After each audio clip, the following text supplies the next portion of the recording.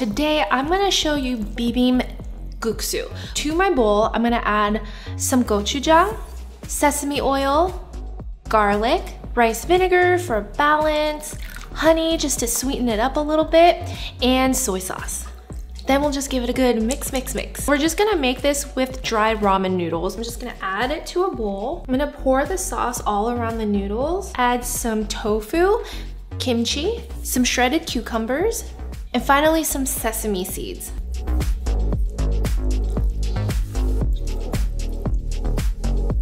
So even though I used ramen, this one is still healthy and just as delicious as its counterpart, the bibimbap. It's spicy, it's sweet, and so fresh, full of flavor.